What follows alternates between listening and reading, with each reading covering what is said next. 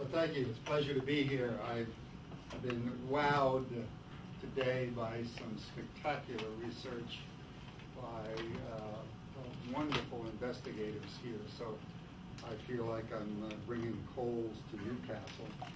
You certainly have a spectacular institute in electrophysiology for many years, and it's just growing still more. So it's a great pleasure to be there.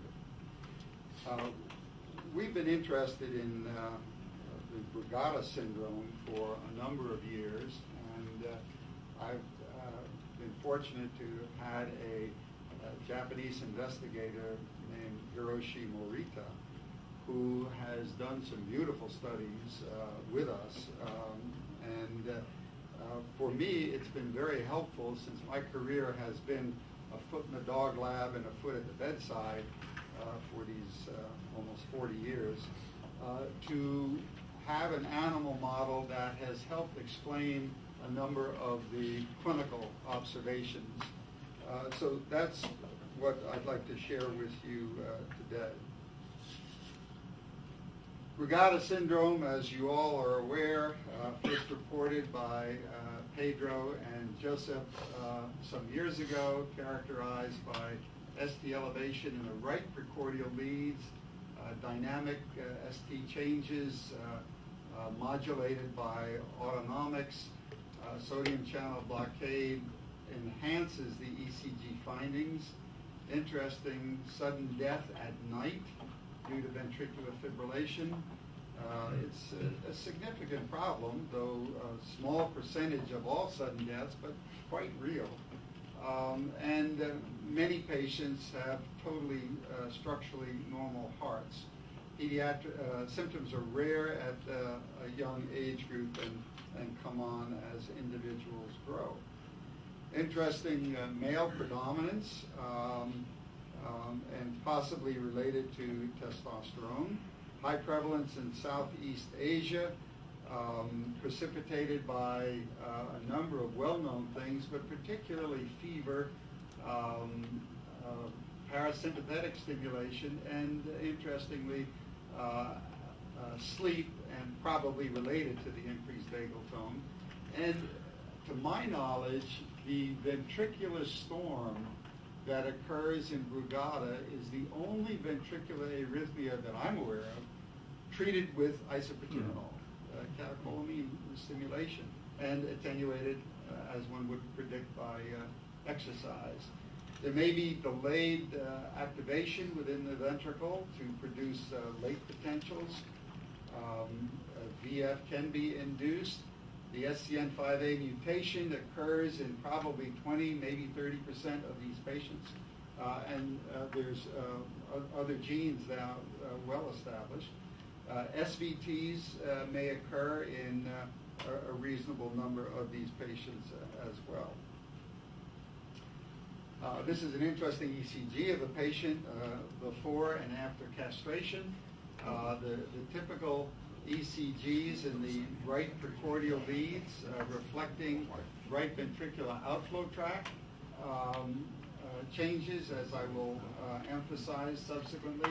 This patient developed testicular cancer and underwent castration, and you see the profound alteration in the ECG changes, obviously suggesting again the role of testosterone and why there is significant male predominance. As I indicated, the prevalence appears to be particularly great in Southeast Asia, and interestingly, because of that, a number of the the individual countries have had specific names to this sudden death at night. Night terrors, some of them have been called voodoo death, but fascinating, a relatively long history for a clinical syndrome that's relatively recently described. Obviously, it's been there all these years. We've only more recently recognized it. This is a circadian pattern of VF episodes in a number of these patients, showing the predominance during the sleep, as I indicated earlier. The typical ECG changes, and I guess not during sleep. He was at his office, but had a ventricular tachyarrhythmia going on to what appears to be ventricular fibrillation, and the profound ECG changes in the anterior precordial leads. There's been a committee that has written a consensus report chaired by Arthur Wild to suggest that there are three types of ECG presentations as indicated here, and it's this type 1 with the J point and ST elevation and ST segment elevation with terminal T wave inversion that appears most ominous and either spontaneous or induced by sodium channel blockade, identifies individuals that appear to be at increased risk for ventricular tachyarrhythmias, while those with type 2 and 3 significantly less risk of sudden cardiac arrest. So diagnostic criteria have been established based on that type 1 ECG and then some other parameters as well. The changes are dynamic, as you can see in these 4 ECGs in this particular individual, and when the changes were most profound, had an episode of VF. One other example with the typical but very significant ECG changes in the anterior precordial leads. As I suggested, temperature plays a very important role. So here, for example, 2 ECGs in the patient febrile and afebrile, and had an episode of VF while in a hot tub when his temperature indeed was elevated. Another example of an individual with VTVF. We explored this in our animal model, and the elevated temperature shortens refractoriness and allows for phase 2 reentry to occur in the outflow tract. I'll show that in just a moment. While when the temperature drops, the APD and refractoriness prolongs, and the reentry can't continue to cause the ventricular arrhythmia. At least that's one suggested mechanism. This is unmasking the ECG changes with filciconide, which is a sodium channel blocker. As you can see, the difference here, and this individual also had late potentials prior to filciconide and VF induced by electrical stimulation. The big argument in the literature today, primarily between 2 camps, Silvia Priori, who says the response to premature stimulation is not predictive, and the Brugada brothers, who very strongly say it is predictive.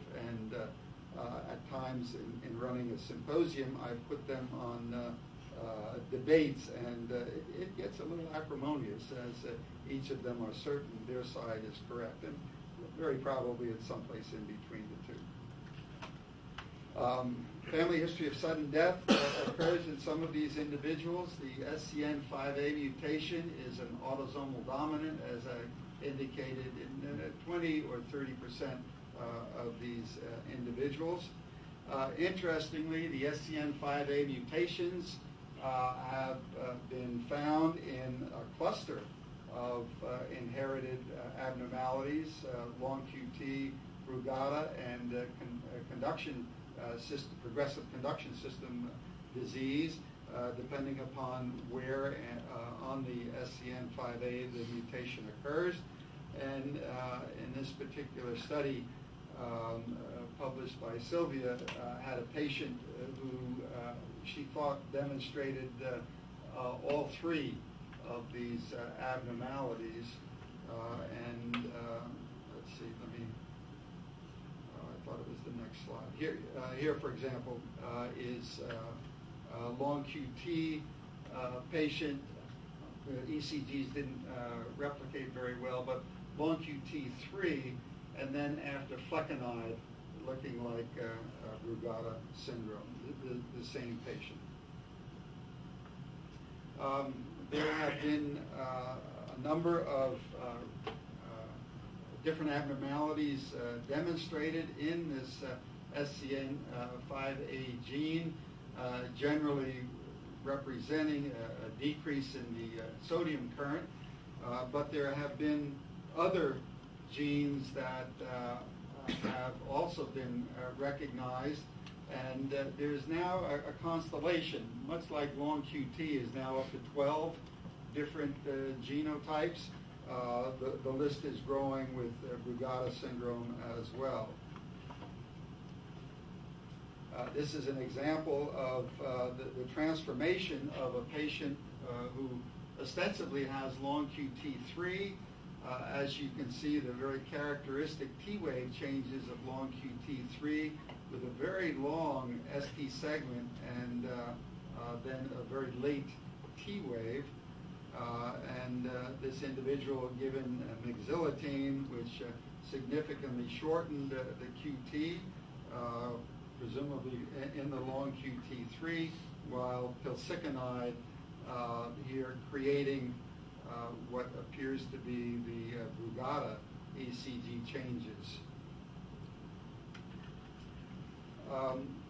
Will has investigated groups of patients with and without the SCN5A mutation, and it's now very clear that patients can have Brugada syndrome and serious clinical phenotypic changes without having the SCN5A mutation. They compared the ECG changes in these patients and basically found that there was some conduction delay in those who had the mutation compared with those who didn't. But there was no difference in the frequency in this group of patients of VF or induction by electrical stimulation. I'm going to come back to the SCN5A gene because we've shown some interesting findings in that population. Most recently, in HeartRhythm, Morita, the Japanese fellow I spoke of, published a paper without me. He's back in Japan, and looked at the differential effects of cardiac sodium channel mutations on the initiation of ventricular arrhythmias in Brugada. And interestingly, because one of the points I'm going to make is that ventricular arrhythmias occur commonly in the right ventricular outflow tract. This becomes very important. And he demonstrated that patients without the SCN5A genetic abnormality often had PVCs in the RVOT area, so they would have a left bundle and inferior axis, while patients with the mutation had PVCs of both right and left bundle branch morphology, suggesting that they could occur from different parts of the heart. This becomes very important, as I'll establish, mechanistically as to what is the cause of the ventricular arrhythmias. And it may be much like atrial fib, which is a mixed bag of mechanisms, that what we call Brugada is actually a mixed bag of ventricular arrhythmias, and they're not all the same mechanism. Relatively recently, a couple of years ago, Charlie Ancelovich described a new entity or a new genetic basis of patients with Brugada syndrome. These are the ECG changes, and showed loss of function in the cardiac L-type calcium channel with ST segment elevation. These had short QT and sudden cardiac death. So now there are at least 6 different Brugada syndromes with different genotypes, and as we learn more, it's certainly going to get even more complicated. And as I said, it may be a mixed bag that we've lumped into one group that really is not one group. So we've been interested in trying to create an animal model and investigate some of the mechanisms. Can I ask one quick question? So all of them are either loss of sodium channel or loss of calcium channel function or gain of K channel. So Exactly right. do they all have short QT under baseline conditions? No, it's a mixed bag. Some And indeed, as I showed, some of the long QT3s look like they can go into Brugada. So do you have any explanation for why the long QT3s have loss of sodium channel function and yet a prolonged action potential? Well, I think when they have long QT3, they have a gain of sodium channel, and it's only with the administration of pharmacologic manipulation that they then have loss of sodium channel function and are transformed from long QT3 to Brugada. So, yeah, we have studied this in an isolated ventricular wedge. This is a schematic of how we've studied. This happens to be left ventricle, but I'm going to show you right ventricle. This is a sagittal piece of the anterior left ventricle, which is perfused through the LAV, and then we do optical mapping. We have an old camera, excuse me, just a 16 by 16 array. I'm embarrassed to show such an antiquated piece of research. But nevertheless, we do have some, I think, interesting findings from it. So basically, we do optical mapping on this isolated piece of tissue. Now, to study the Brugada syndrome, we have, because of the clinical observations, that the changes are in V1, V2, V3 generally, suggesting RV outflow tract. We have indeed studied in that isolated wedge pieces of the right ventricular outflow tract, either epicardial or transmural, depending upon what we're interested in. And we use the following cocktail, which I need to give credit to Charlie Anselovich, who first indeed did a number of these studies.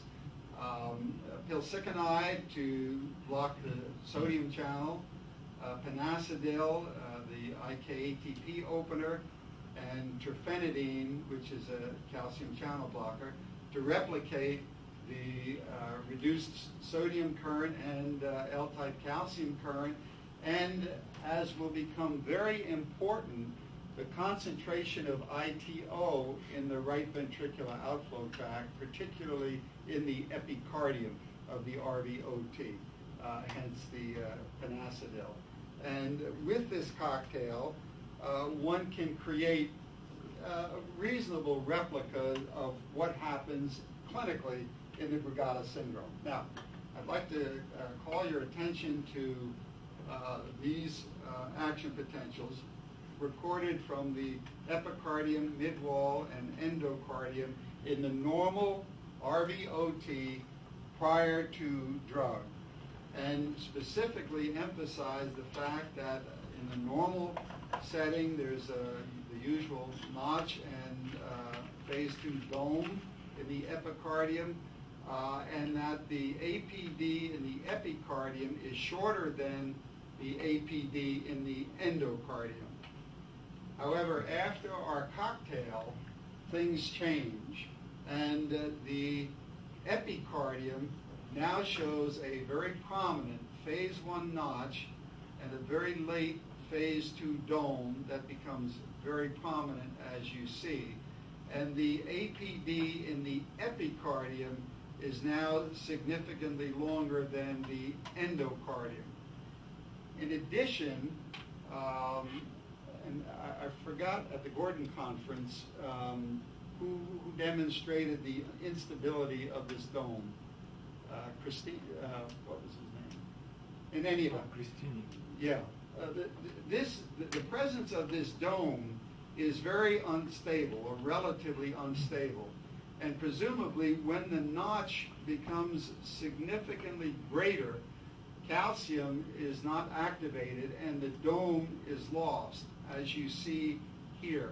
And very importantly, in virtually contiguous areas of the right ventricular outflow tract, some will show the very long APD, big notch, late dome, while other areas show the loss of this dome and therefore a short APD, relative to the endocardium, in virtually contiguous areas. Now, we think that these changes give rise or can explain the ECG, and we've got an ECG expert here. John, you tell me if I'm wrong here, but indeed, with the presence of the very deep notch, there's presumably conduction from endo to epi, which could give rise to the ST segment elevation, and then with the big late dome and a longer APD here in the reverse direction, be responsible for the negative T wave. In any event, that seems a reasonable explanation for the ST elevation and T wave changes that occur in the Brugada syndrome. So, the changes predominantly occur in the right ventricular outflow tract, and we see very significant heterogeneity in this in the epicardium, as you can see with the changes in the action potential. Some with a big notch and big dome, others much less so, and the suggestion originally by Charlie Ancelovich and replicated by us is that areas with the dome are able to electrotonically activate areas without the dome and cause what's been called phase 2 reentry. Here the reentry occurred too quickly and was blocked, but if it is able to continue, this then appears to be responsible for the polymorphic VTVF that occurs in Brugada syndrome. Now, similar findings have been replicated in patients with body surface mapping, and Yorm and I have talked about this. It would be wonderful to use ECGI in these patients, if you haven't already, to be able to demonstrate this even more conclusively. But for example, if one does a ST voltage map, it's in the RVOT area that has the most profound elevation in voltage. And you can replicate some of this by moving your ECG to the third intercostal space rather than fourth. With catheters, some of the conduction delay that is typical in patients with Brugada syndrome has been demonstrated. So here, for example, a catheter in the RVOT area showing delayed activation at this site, and after sodium channel blockade, enhancing this delayed activation even more. And I'm going to come back to that subsequently in my presentation. As I indicated, many of the PVCs, I used to say all, but I can't anymore after that paper by Morita, but many of them appear generated in the RVOT, so an inferior axis with a left bundle characteristic of ventricular arrhythmias in this area. As you see here, initiating polymorphic VTVF, and indeed, as Morita indicated, this was SCN5A negative individual. A cluster of the ventricular arrhythmias in the right ventricular outflow tract in a journal I won't mention. That was supposed to be a pun, sorry. So the clinical observations, right bundle with ST elevation in leads V1 through 3. ST elevation manifests at the RVOT, delayed potential recorded at the RVOT, and as I'll come back to, probably in the epicardium, and ventricular arrhythmias commonly occur in that area. We wanted to see whether different parts of the right atrium responded differently to our cocktail that we used to make Brugada syndrome, so that in the simultaneous bath, we studied tissue from the RVOT and tissue from the right ventricular anteroinferior area exposed to different concentrations of our cocktail. And basically what we demonstrated when the right ventricular anteroinferior area and RVOT were exposed to low doses of the drugs, the endo APD in the anteroinferior area remained longer than the epi, but the RVOT was far more sensitive to the low dose of drugs, showing big notch, big dome, and APD much longer in the epi compared with the endo. And with high dose of drugs, it was only then that changes occurred in the anteroinferior right ventricle, and that dose then lost the dome in the RVOT. So it's very likely that the high concentration of ITO in the epicardium of the RVOT separates it from the rest of the right ventricle, and that's why most of the data would suggest that Brugada syndrome occurs in the RVOT and in the epicardium of the RVOT. Ventricular arrhythmias in our animal model were far more common in the outflow tract than in the anteroinferior right ventricle.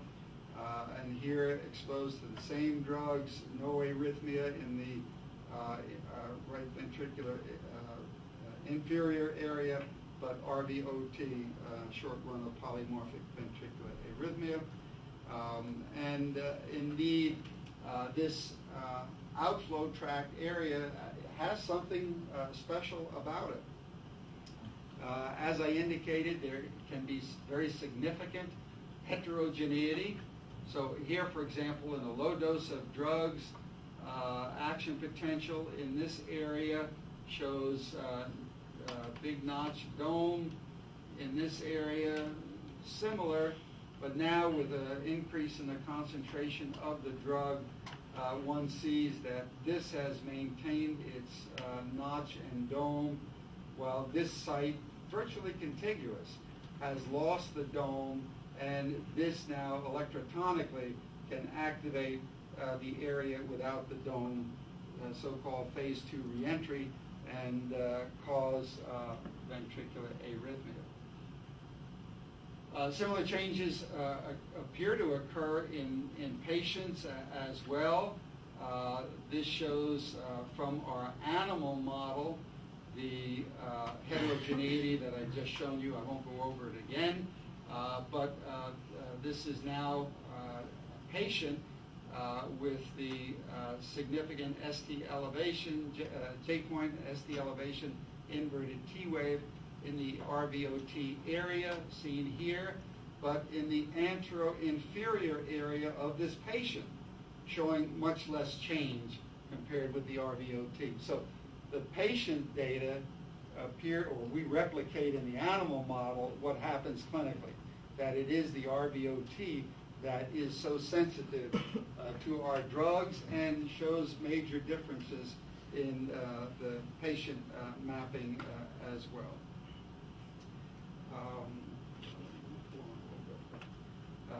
So as I've stressed, we think that it's the electrotonic propagation or electrotonic activation from areas with the dome to areas without the dome that then can give rise to PVCs and ventricular arrhythmia. The heterogeneity appears to occur in the epicardium compared with the endocardium. So here, for example, is our patient on the right and our Brugada model on the left. APD long in the epi compared with the endo. And if one looks at the QT, local QT in the outflow tract of the patient, and suggests that that's roughly the same as the APD in our animal model, the QT is longer in the epicardium of the RVOT than in the endocardium of the RVOT in our patient. which again replicates the animal model. T-wave alternans commonly occur in patients with Brugada syndrome, and we were able to replicate such T-wave alternans in our animal model as well. And very importantly, the action potential changes responsible for the T-wave alternans in the animal model are just in the epicardium, not in the midwall and not in the endocardium. So it appears that you just look at the epi changes here, the mid, very little, if any, and certainly nothing in the endocardium. And it's probably the concentration of ITO, as I suggested, that is present in the epicardium, responsible for the ventricular arrhythmia. And a suggestion in our patient of re-entry in the outflow tract responsible for ventricular arrhythmias. The ECG changes in the animal model can be spontaneous, as one sees here, and if one superimposes epi-action potentials, that's where all the changes occur, and not in the midwall or the endocardium. And such heterogeneity occurs in our patients as well with Brugada syndrome. So this is a body surface map showing ST segment elevation at the RVOT in virtually contiguous areas, showing very marked and very little ST segment elevation, or a very short and very prolonged QT in very close areas in the RVOT of patients with Brugada syndrome. We've wondered whether the phase 2 reentry can be actually recorded in the scalar ECG. You got to take these following tracings with a little bit of a grain of salt. But here, for example, is the notch electrotonically activating areas without the notch and producing a little jiggle in the ECG in this animal model, enlarged over here. In a patient now with the onset of the ventricular arrhythmia here, blown up. Here's where you need a grain of salt. A suggestion of a T-wave notch, even more profound in this particular patient. I do think with the proper ECG recordings, one might be able to indeed record phase 2 reentry from the surface. And I would think, Yoram, that your equipment might indeed be able to do that. As I indicated, T-wave alternans occurs in patients. This is a patient, febrile, who had Brugada syndrome with clear T-wave alternans. Sometimes they're 2 to 1, as seen here. Sometimes they're random. These are in patients. And we're able to demonstrate similar kinds of changes in the body surface map. So here, for example, in this beat with a deep T-wave beat in this RVOT area and a shallow T-wave beat, and you can see the alternation in the scalar ECG as well. So T-wave alternans in Brugada can be precipitated by fever, sodium channel blocker, beta blocker. There may be alternate T-wave changes, or they may be random, and ventricular arrhythmias often occur associated with that.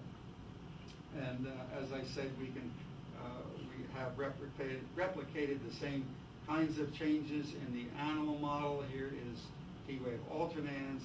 Here are random changes here producing ventricular arrhythmia.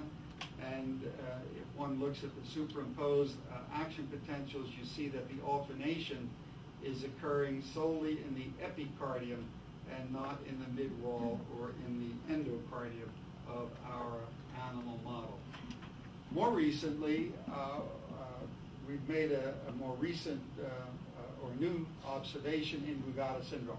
And it was based on some observations by Nicholas Das, who showed that in patients with coronary disease, fractionation in the QRS complex was a risk marker for subsequent sudden death. And obviously what the fractionation is representing is areas of slowed conduction within the ventricle. And indeed, John Boineau and I were talking about that. John made some observations similar to that almost 30 years ago in dogs with myocardial infarction. But we looked at our Brugada population since conduction can be affected in Brugada syndrome. Remember, the conduction system disease can be a part of the SCN5A abnormality. We wondered whether such fractionation might occur in patients with Brugada syndrome. So here's a 55-year-old male, and you can see in the blow-up of V1 the very fractionated activation seen here. The patient had an episode of ventricular tachyarrhythmia. And in this population of patients with the type 1 ECG, 115 patients, 13 with VF, 28 syncope, 74 asymptomatic, all had spontaneous type 1 ECG. And these patients were found to have a very high prevalence of fractionation. So here, for example, is the incidence of fractionated QRS in these patients, showing that the ones with VF had a much greater incidence compared with those who just had syncope or were asymptomatic. And this shows the incidence of late potentials, induced VF, and SCN5A abnormality in patients with and without fractionation.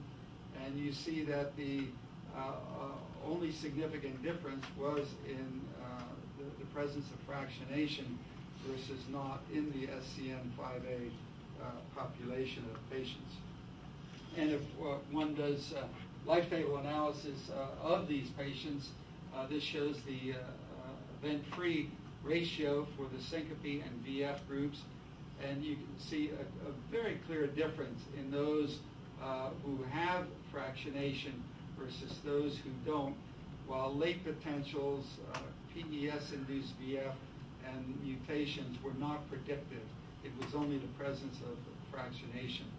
I will tell you, I've just accepted a paper for HeartRhythm from another group of large number of patients with Brugada syndrome who show that the presence of late potentials is predictive of the subsequent VTVF. And I think they're basically both showing that abnormal conduction in the ventricle of patients with Brugada syndrome is a risk marker for sudden cardiac arrest. We tried to replicate the fractionation in the animal model, but of course these are normal right ventricles in canines,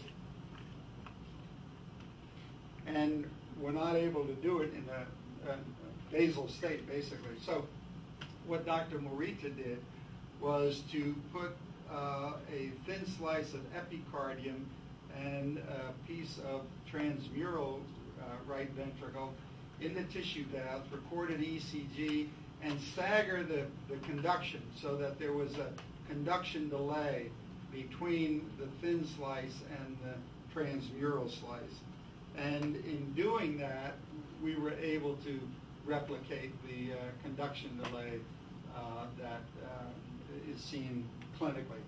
We got battered by our reviewers of this paper in Circulation that how can you do such a thing and think that you're replicating the clinical situation? Well, of course we're not. It's an animal model.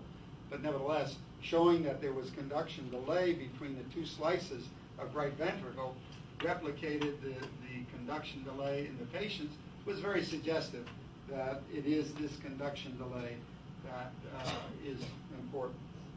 Well, the remaining slides, let me talk a little bit about therapy in Brugada syndrome.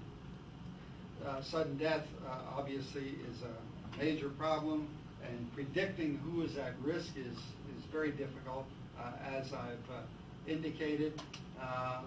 For those at risk, the ICD, because most of them have pretty normal hearts, virtually eliminates the sudden cardiac arrest. Beta blockers are really not that helpful, particularly since vagal tone and absence of sympathetic tone appears to be a risk for ventricular arrhythmia. But nevertheless, a number of approaches have been used, reduction of outward currents or boosting the inward currents. So, for example, quinidine in a relatively large number of patients as an ITO blocker has been effective, and it may be one of the rare situations where we would use quinidine to treat ventricular arrhythmias. Atropine, denopamine, silostolol, PDE inhibitor. And as I indicated earlier, electrical storm is treated with continuous infusion of isoproterenol. And ablation, which I'll come back to, has been suggested. So here, for example, is a patient who was treated with quinidine with reasonable significant reduction in the ST changes that occur in the outflow tract. Here blown up, you can see those changes. And Bel Hassan and Sami Viskin from Israel have a relatively large number of patients with so-called idiopathic VF that have been followed for many, many years, who have had a very good response to quinidine, and I suspect a number of them have Brugada syndrome. So here, isoproterenol showing the profound amelioration of the outflow tract changes. Our Brugada model, similarly, here, for example, this is after our cocktail, showing long APD in the epi with notch dome, is restored more or less to normal with isoproterenol administration, and similarly suppression of the ventricular arrhythmias in the animal model. Dispersion gets reduced in the animal model with ISO, as do PVCs or spontaneous ventricular arrhythmia. Now, interestingly, Hassegaer reported some years ago ablation of the initiating PVC in a Brugada patient could eliminate the ventricular arrhythmias that the patient had. And we've investigated this in our animal model, and this paper is in press in HeartRhythm, and basically it demonstrated that if you ablate the site of earliest activation in the epicardium, you could eliminate the arrhythmia, but ablating the endocardium did not. Again, lending credence to the fact that it is the epicardium of the RVOT, certainly in our animal model, but a lot of suggested data clinically as well, that is responsible for the ventricular arrhythmia. And the clinical implication is that if you have a patient with Brugada in whom you're trying to ablate the arrhythmia, consider an epicardial approach rather than transmural, or rather than endocardium, particularly if it does not become transmural. And this simply shows the elimination of arrhythmia in that ablation model. So, to summarize, an SCN5A mutation in 30% or so, but calcium channel abnormalities and others as well, decreasing in inward current, which is then makes the outward current, the ITO and the RVOT area, even more profound, producing changes in the RVOT with areas of long APD, large phase 2 dome, areas of short APD with loss of the dome, producing significant APD dispersion or QT dispersion in patients. Difference between the epi and endo being responsible for the ST segment elevation and the T wave inversion. APD or action potential heterogeneity at the epicardium giving rise to the T wave alternans, as you see in the epi but not present in mid or endo, with long APD areas, electrotonically activating areas with short APD that can give rise to either PVCs or, if the reentry were to continue, producing VTVF. That there is intra-RV action potential dispersion, conduction delay, at least clinically, probably at least in part related to fibrosis. Some patients have been shown to have abnormal restitution in this area, and all giving rise to ventricular arrhythmia. So I think in summary, the in vitro canine model of Brugada ECG and syndrome provide insights into the mechanisms of the clinical presentation and therapy. And I'd like to emphasize the contributions of Dr. and Dr. Husband and wife Morita, Jashin Wu, and John Lopshire. And with that, I'll stop. And thank you all very much.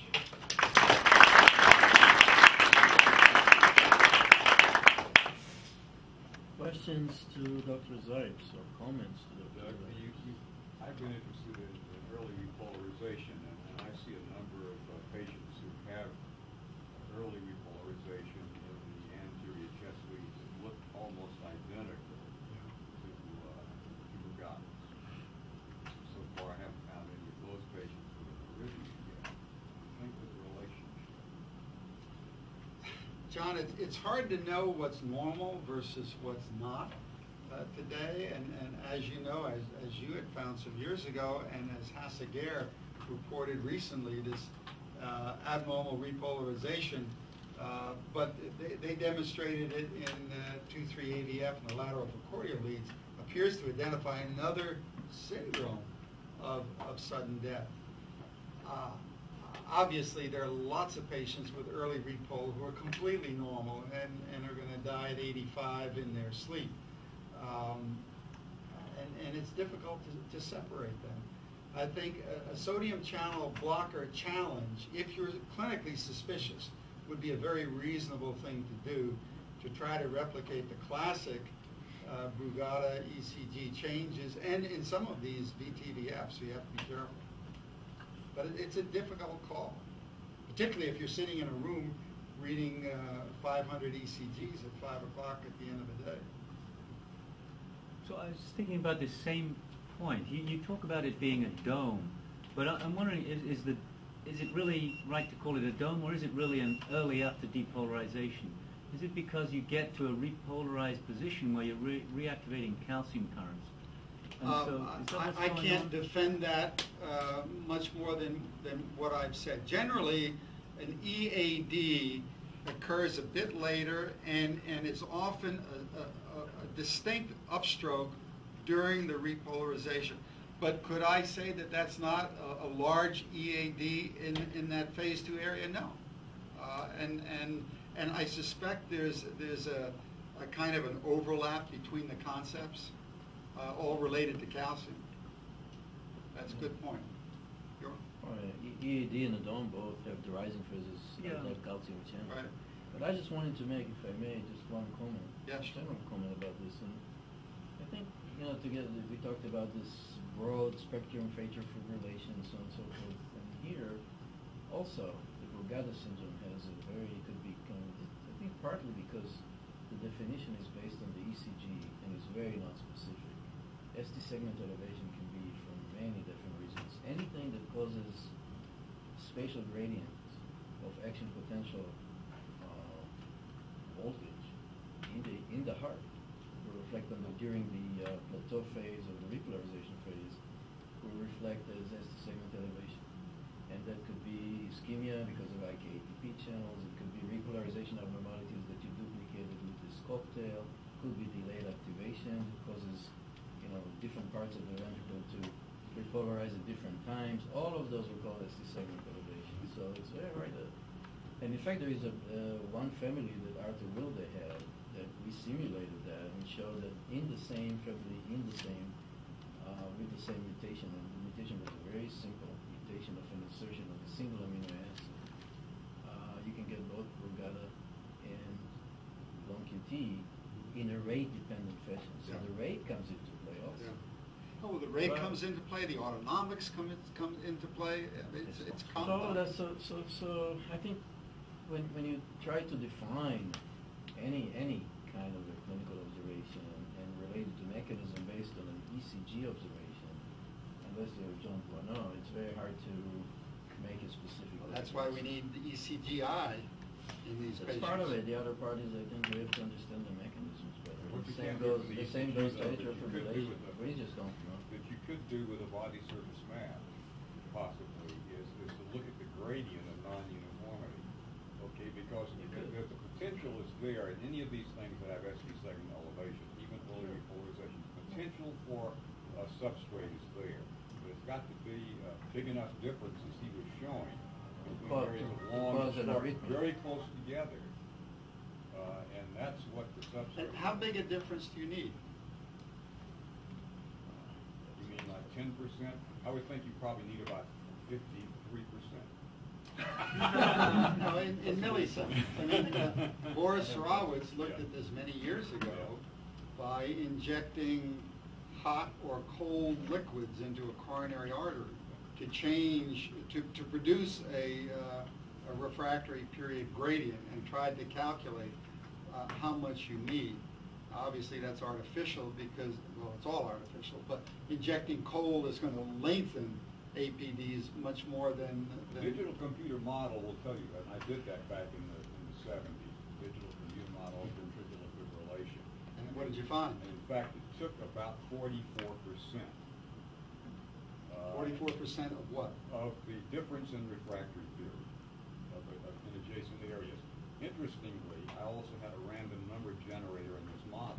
If the threshold was 44, you would change the distribution.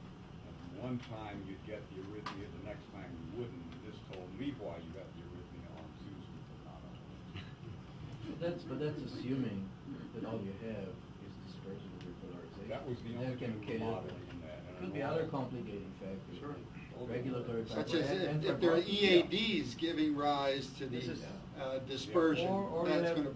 you have some fibrosis. Sure. Yeah. So talking about other complicating factors, mechanoelectric feedback is the thing that I have been interested in. And I was wondering if in your experimental setup, where you have a piece of the RV outflow tract and other pieces, and you can measure endo to epi differences into duration, if there's a way to do the same experiment but load it or stretch it, because in general APDs shorten as you stress sensitive tissue. And no, we didn't, but that's... where that, obviously it could play a role in the ventricle, but it plays a profound role in the atrium. And actually we showed some years ago that stretching the atrium stretched the thin areas much more than where the thick trabeculae were, and produced the dispersion of refractoriness because of the differential stretch, thin areas versus thick. Is the alternance at the slow rates being caused by some prolongation in the inactivation period of some of the channels? Where is it actually coming from in epicardium? What's the mechanism? What is, well, there may be two, or at least two. One is the presence or absence of the dome, which can occur in alternate beats. But what is the ionic Oh, current? all I've got is are the optical maps. I don't. I think what happens there is that if you have an SCN5A mutation that is a loss of function, then your sodium current is very compromised. And you know that the sodium channels in cardio, in ventricular myocytes, has a very long recovery time. So there is fast inactivation, but then also slow recovery. If you get to situation, you get those alternates probably at fast rate, not at slow rate. Not necessarily, no. Well, it has to be at a rate that if we exclude, if it comes from the SN5A mutation and we exclude calcium cycling abnormalities, which we can't, I don't know if that exists, but if you assume that they are not there, then what it is that on the background of this large ITO with compromised sodium current, you know, every other beat you have enough recovery of the sodium current to get over the challenge of ITO, but not every beat. Or you have enough recovery of the calcium current, and that's what's To causing the assist dome. with And then the sometimes dome. you don't get it. Or one But- other but mechanism. it's happening at, as far as I can see, at fairly slow rates, and it Yeah. doesn't happen at the fast rates. That's what confuses me, I think. Maybe with sufficient compromise on the sodium channel, this has to be computed, but with sufficient compromise of the sodium channel, even at slow rate, you can only get... One other mechanism, which I didn't stress, is concealed reentry. Because when the dome electrotonically activates another area and does it on alternate beats, you have alternate T-wave changes because of the PVC in that T-wave. Now that's obviously very different from the T-wave alternates we talk about, but on the ECG, you're going to see T-wave alternates, but with an entirely different mechanism. I don't know if you'd predict that the isoproterenol effect is through an enhanced calcium current, but do you ever try BAK 8644, and see if that gets rid of things? Yeah, don't know. In the model? I would think that might ameliorate the changes as well. I really enjoyed the talk. I wonder if you could speculate a little bit more on what makes the RVOT such a unique part of the ventricle to be involved in this and to be so responsive to the drugs too. Do you think it's an ionic mechanism? I wonder, you know you've done a lot of work on innervation, and it's been an area of interest of ours too, but I mean, is there any difference in the innervation of the RVOT compared to the other parts of the ventricle? And just an observation for being a heart surgeon is the RVOT, though, it's interesting what Krannert just said. Of all the parts of the heart of the ventricle, it's the stretchiest part of the ventricle. The minute you load the RVOT balloons right up, and we wonder maybe how much that might relate to. Well, certainly this ITO, the transient outward current, appears to be very concentrated in the epicardium of the RVOT. And why God made it that way, you'll have to ask her. I don't know. But that appears to be a very important aspect, because if you've got this outward current and you're blocking the inward currents, either sodium or calcium, then that ITO becomes even more manifest. That's as far as I can take it.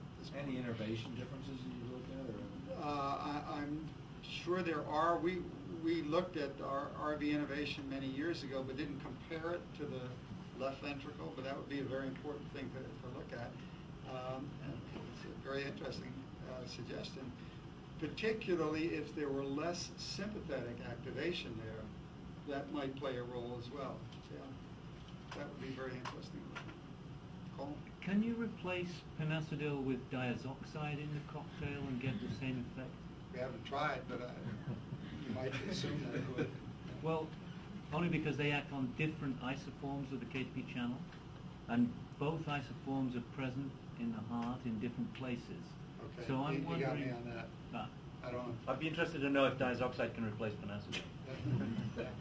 If the dome is caused by the calcium channel, so there is also calcium channel reduction caused with the Brugada syndrome. I would assume that calcium, that anything that's going to affect the L-type calcium channel would exacerbate this, so that calcium channel blockers, for example, would be contraindicated in a Brugada patient. Okay, thank you all very much.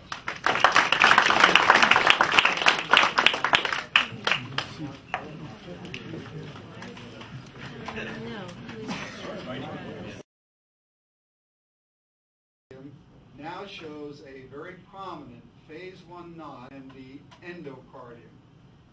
In addition, and presumably when the notch becomes areas of the right ventricular outflow tract, some will show relative to the endocardium, and virtually Comments to the Doug, I've been interested in early repulse. So far, I haven't found any of those patients with arrhythmia yet. Seguer reported recently this abnormal sleep. And it's difficult to Brugada ECG changes, and in some of these BTVFs, we have Early after depolarization. Is it because you get to a repol? Could I say that that's not a large EAD in that? Yes. I don't comment about this. And I think, together we talked about this ST segment elevation can be from many different polarization phases. We reflect as ST segment elevation. Repolarize at different times. All of those we call ST segment elevation. So it's a rotation of an insertion of a single amino acid. It's complex. So I think when you... That's why we need the ECGI in these That's patients. part of it. The other part is, I think, very positive. The potential is there in any of these things that I've asked, and that's what the substrate. And how big a difference do you need? Because many years ago, by injecting, obviously that's artificial because, well, it's all artificial, but injecting coal About is 44%. We change the distribution. At one time, you'd get the arrhythmia. That's gonna- Or you have some fibrosis? Sure. Yeah. So talking about other complicated shorten as you stress sensitive tissue. And no, we didn't. But in the atrium, stretch the thin areas. What's the mechanism? What is, well, all I've got is are the optical maps. I don't. Sodium channels in cardio, in ventricular myocyte, is probably at fast rate, not at slow rate. Not necessarily. Every other beat you have enough recovery of this sodium current to get sufficient compromise on the sodium channel. This has to be computed. Activates another area and does it on all. BAK 8644, and see if that gets rid of Work on innervation and it's been an area of interest of ours too, but I mean, is there any difference in, it's the stretchiest part of the ventricle. The minute you load. But that appears to be a very important, that's as far as I can take it. Any innervation differences that you look at? It's a very interesting suggestion, particularly if there were less. And both isoforms are present in... Calcium channel reduction caused the Brugada syndrome. So that calcium channel blockers